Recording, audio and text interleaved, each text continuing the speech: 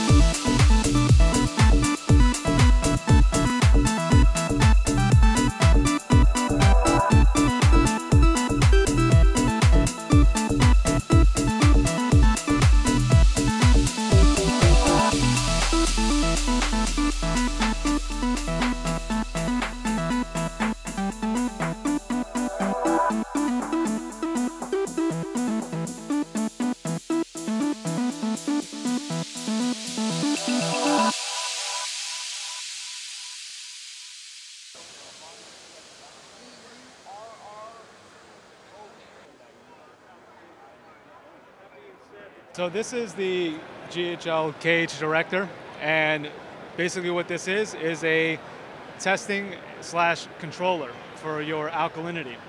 And the way it works is it works alongside the GHL Doser 2.1, and you have 3 pumps which will be responsible for actually running the KHD.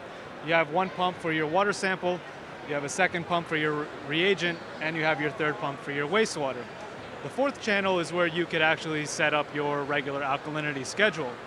And it is this pump that will actually be adjusted depending on what your KHD determines your alk level to be at.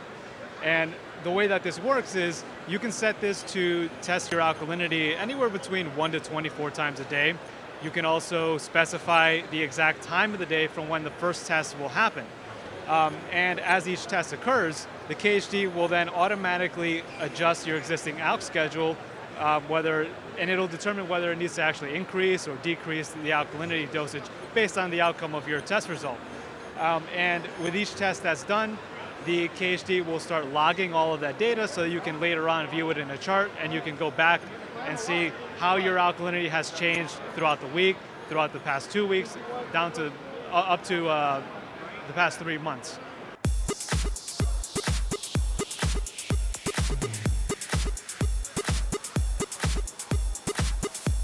All right, I'm Larry Flynt. I'm the president of the Reef Conservation Society, and I'm a teacher at Williamsport Area High School. All the coral here at our booth has been grown at Williamsport Area High School, and we go by Millionaire Coral because the mascot for our school is the Millionaire. Everything's aquacultured by students. We raise clownfish and cut coral. Everything is captive propagated. We're not a chop shop. We don't just get stuff out of the ocean and cut it up like that. I teach a course called Aquarium Science, and students learn how to design, build, and maintain aquarium systems. We have about 50 tanks around the school, all the way up to a 550-gallon aquarium. And so they learn about propagation techniques and keeping track of chemical parameters and doing water changes and all the regular maintenance that a hobbyist would do, and learn how to, you know, be in the aquarium business. 1565, 1565. All right, moving on to the next one. From Reef Nutrition, we got the CEO. My name is Tristan Wilson. I'm the owner and inventor for Pax Bellum. We create the arid reactor, the original macroalgae nutrient export system. I was working at the Long Island Aquarium, and I was working behind the scenes propagating corals. And we were also growing microalgae in large tubes. And I had the chaetomorpha growing in some trough tanks, and it was taking up a lot of room. So I just had the idea of combining that tube and the chaeto and lighting it the most efficiently way possible. But it was back in 2004, and we didn't have LED technology like it is today. So the original prototype was actually a T5 stuck down the middle, and that definitely wouldn't have been safe. It's primarily going to take up nitrates faster, and then bring down phosphates. So if you run out of nitrates, we sell a supplement that'll bump up the nitrates again, so the algae can continue to take up phosphates. In your 120-gallon reef tank, the N18 would be the appropriate size. It's rated for 40 to 150 gallons.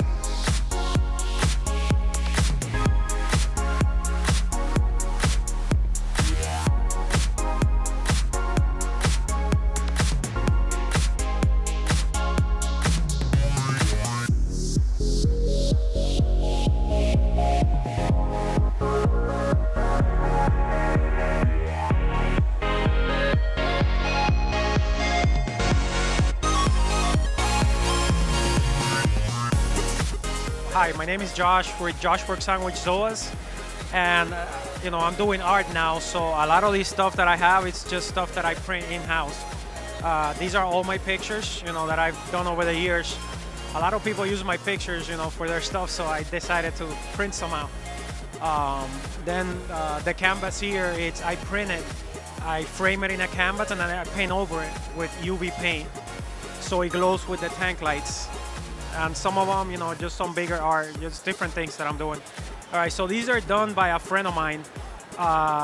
They're little zoas. She always buys zoas from me, and she crochets.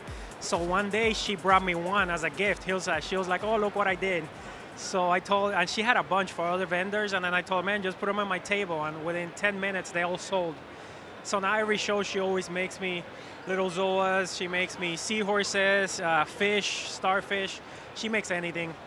I'll try to get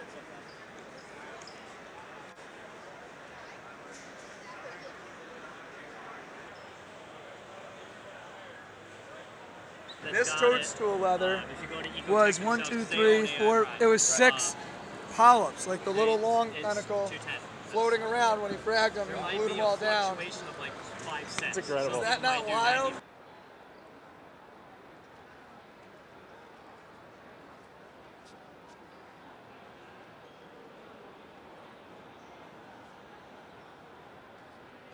Well, hello, this is Rabia from Reef Kinetics. It all started like 5 years ago. I have a fish tank and I travel a lot, and I couldn't keep up my parameters monitored all the time. So I decided to create something to monitor all the parameters inside my reef tank. And I didn't want to reinvent the wheel. I wanted to use whatever reagent available on the shelf everywhere, and to just automate the process of the testing. So this is how it all started. We recruited robotics engineers, chemists, and developers, software engineers, and we worked for 3 years on the Reef Bot, and now it's been like 6 months available, and everyone loves it. They sure do. Yeah. Can you keep up with the demand? Well, not enough. We have a lot of orders. A lot of orders. We're not able to satisfy directly. But now we're expanding our manufacturing facility, and we're able to ship within maximum 1 week of the order. Cool. So I know you have you have a doser that. Yes. Well, the dozer, it will come out by the end of the year. Every pump head will be connected to a parameter. Let's say the first one for alkalinity, second one calcium, third one magnesium, wherever you want to dose, and it will dose autonomously and according to the test result of the Reef Bot. Everyone can also control the doser remotely with his app and decide himself how much to dose if he doesn't want to link it to the test result of the Reef Bot. There's a lot of things in development, but we can't reveal it.